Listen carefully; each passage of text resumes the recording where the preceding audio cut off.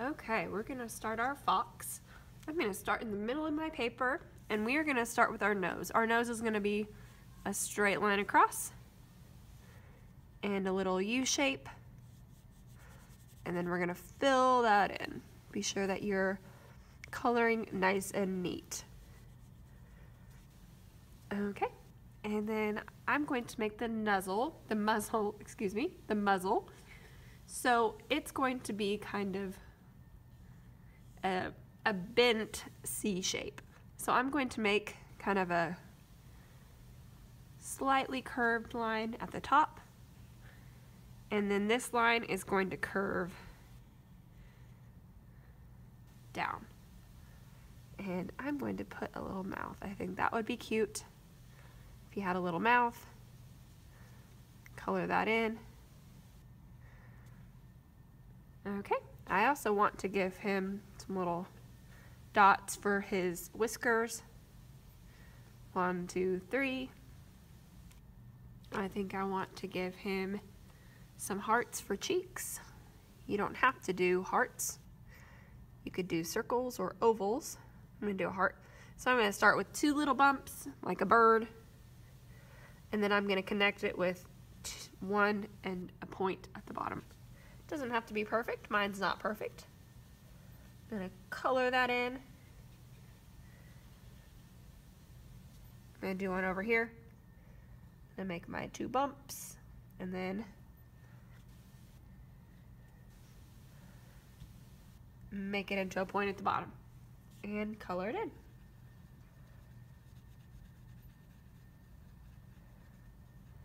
Okay, I want to do his eyes, and I want them to be kind of sleepy or happy eyes, so I'm going to make them little slivers like this. You can make them however you want. Maybe they're heart eyes for you. Maybe they're regular circle eyes.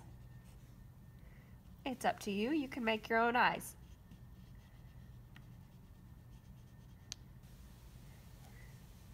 Okay, I'm gonna put the black back, and I'm gonna get the red out. Now, I'm gonna use the red to make my fox's fur shape. So a fox has kind of a V shape on his head.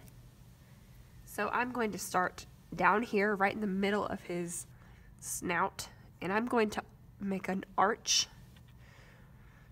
over to the side of his face. If it helps to make a point on the side of his face where you're drawing over to, that would be good too.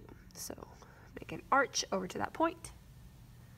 And I want to leave room at the top for my ears, so I want the top of my head to be there and come down.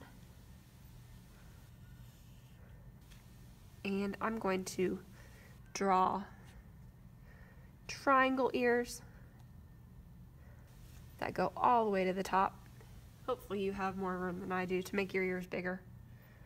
And I'm going to make a little white part in the center. Okay, and I'm going to color that part in very light. I want it to be pink, so I'm going to add just a little bit of red.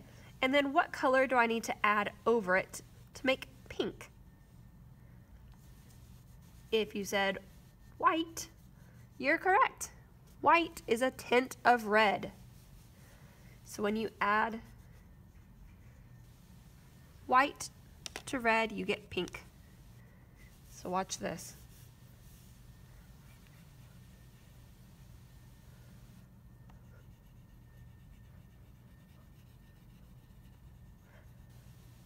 Being careful to color in the lines.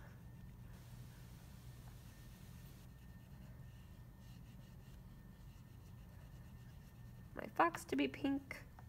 I want the tops of his ears to be pink, but I want the insides to stay white. Okay, good. Now, I'm gonna take that red back. I notice on foxes that if I feel them, they're nice and furry. So I want the bottom of his chin to be furry. So I'm gonna draw 2 lines that go down, and then the bottom of it is gonna be furry. And maybe I want to add a little fur up there too. And here at the bottom, I have room for a bow tie. So I'm going to add a bow onto my fox. I'm going to start with a circle.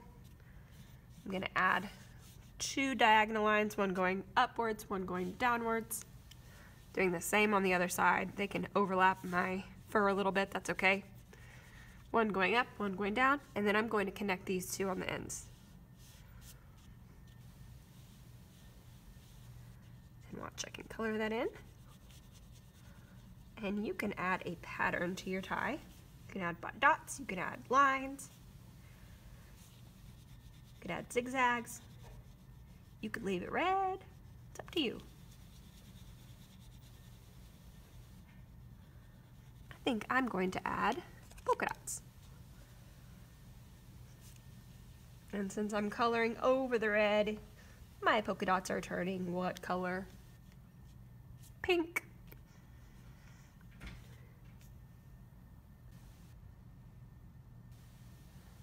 Okay, so I've done my polka dots.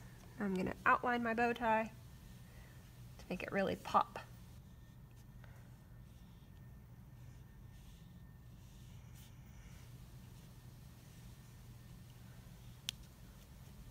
And voila! You have your fox. You can cut this out and glue it into your heart paper. And you are done. So cool. Have fun with this.